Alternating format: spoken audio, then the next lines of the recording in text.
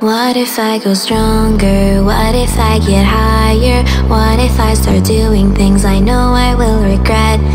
I will make my own way, I will not surrender. I will do my best until I get put under. Hello guys, I'm Chantal and welcome back to my channel. And in today's video, gagawin ko ang Hugot makeup tutorial. Alam ko na may nag-request sa akin ito.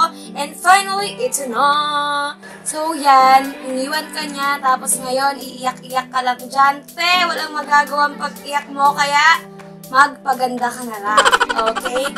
Maglalagay muna ako ng primer sa mukha.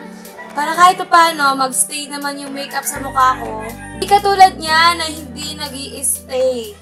Okay? Dapat pala, nilagyan mo siya ng primer para nag-stay. Primer mo, best! Para sure na hindi ka iiwan ng makeup mo. Kahit iwanan ka niya, hindi ka naman iiwan ng makeup mo. So, after mag-primer, gagamit naman tayo ng foundation para takluban ang mga pagkakamali sa mukha natin. Pero isa lang ang hindi mo matatakluban, bes. Ang pangloloko niya sa'yo. Hindi mo na matatakluban yung pagkakamali niya sa'yo at ang pang-iiwan niya sa'yo. So, yan. Apply natin. I will use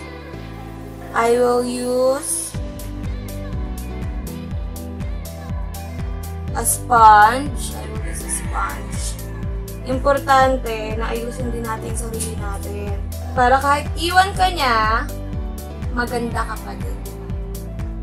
Sunod naman natin gagawin ay ang ating kilay. Para kapag nakita niya tayo, hindi niya sasabihin mabait pa rin tayo. Fierce na dapat tayo. So, tataasan natin ang kilay.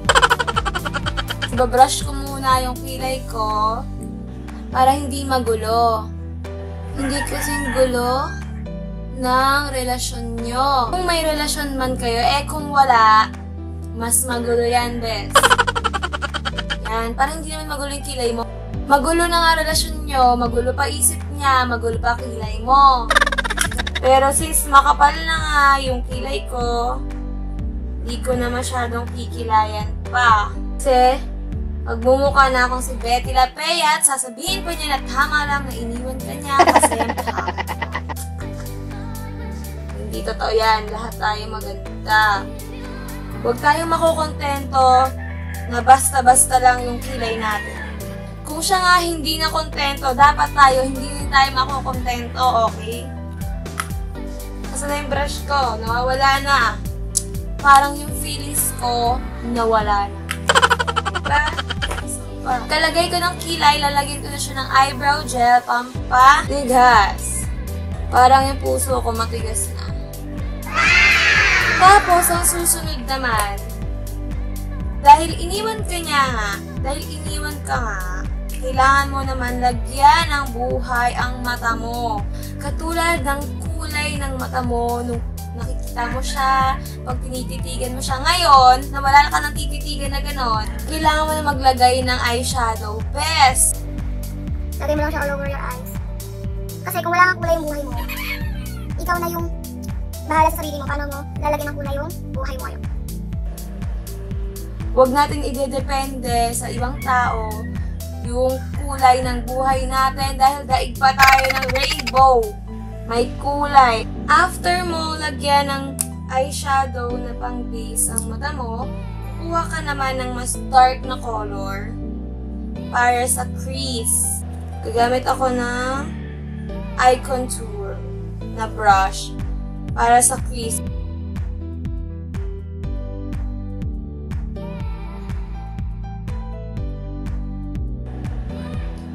Dapat marunong tayong magsabay at gumamit ng dalawang klase or more na kulay ng eyeshadow, hindi lang iisa. Kasi siya nga hindi stick to one Dapat hindi rin tayo stick to one sa mga colors na ginagamit natin sa ating mukha, di ba? Tapos nun, maglalagay naman tayo ng mascara. Ang susunod natin gagawin is i-curl natin yung lashes natin. Iipitin natin ang dapat ipitin. Okay? Ipet. Saan yung mascara? Nawawala na naman! Dapat pala, mascara ka na lang din para mawala na rin yung feelings mo sa kanya. Okay?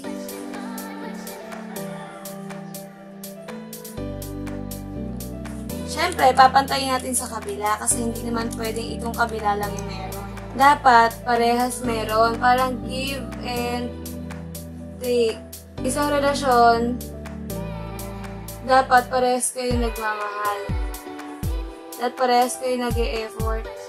Hindi pwedeng ikaw lang ng ikaw. Siya na nga may kasalanan, ikaw pa yung magsasorry para lang maging okay kayo. Na siya naman, iti-take for granted niya kasi alam niya hindi mo siya iiwan.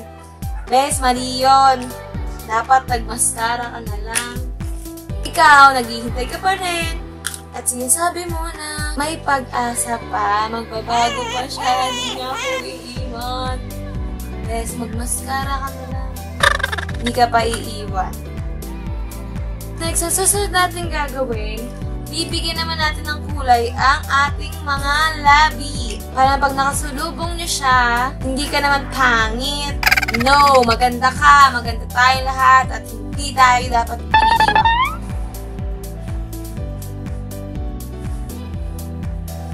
Ayan.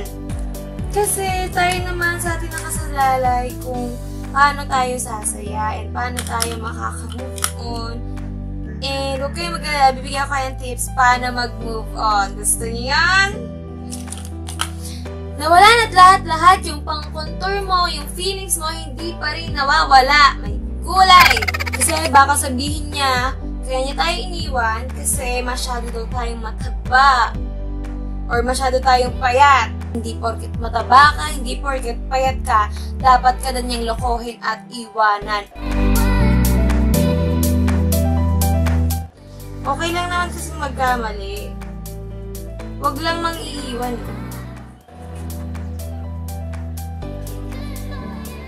After natin mag-contour, gagamit na tayo ng final. Yung relasyon nyo, parang final powder. Kasi final na yon yung decision mong iwanan ka. Kaya dapat, final na rin yung decision mo, kalimutan siya. Para maging long-lasting yung makeup sa mukha natin.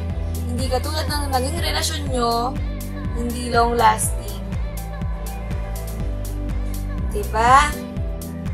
Ganun. Okay lang naman kasi kung sabihin mo wala ka ng feelings sa partner mo, pero wag naman yung dadating sa point na papaghulain mo siya kung ano na diba yung nararamdaman mo sa kanya. Eh wala ka na palang feelings, dapat sinabi mo na lang matagal na para hindi na umasa at nag-isip kung ano na bang nangyayari sa inyo, diba? Diba? And yun guys, this is the final look ng aking ginawang hugot makeup tutorial.